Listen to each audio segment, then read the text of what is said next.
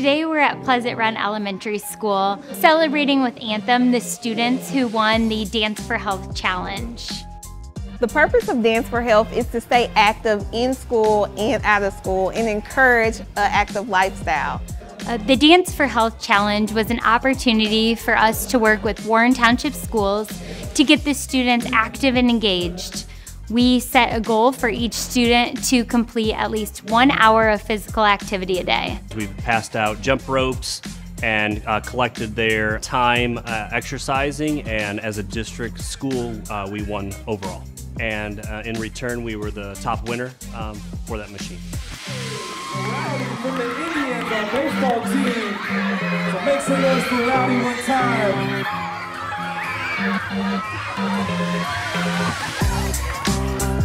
Today is the Anthem dance party, and we are excited to receive the book machine behind me.